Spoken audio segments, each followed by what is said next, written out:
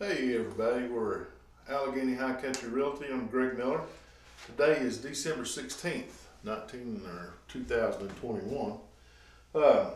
Market update. Just want to let you know what's going on in Allegheny County.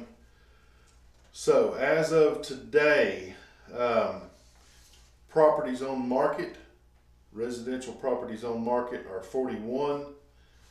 Out of those 41, the average price is $471,317. The average days on market for what is on market right now is 94 days. Land stats are a little different. There's 302 pieces of property on market right now. 66,789 is the average, and 539 days is average days on market. Commercial properties, there's 3 commercial properties for sale in Allegheny County. Average price is $251,000 and average days on market is 49.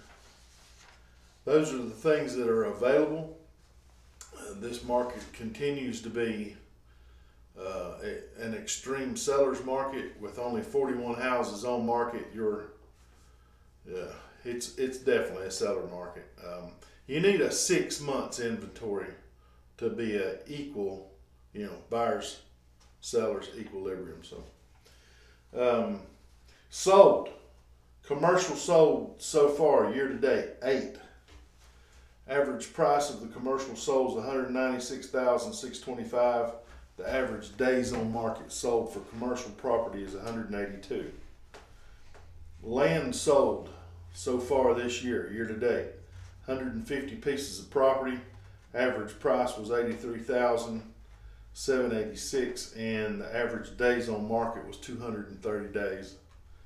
Average residential, there's been 278 homes sold so far this year. Average price is $271,291 and average days on market is 101. So if we go back to what is available right now, our average sales price is $271. That's our sweet spot, and average price of what's on the market now is $271. So, or $471.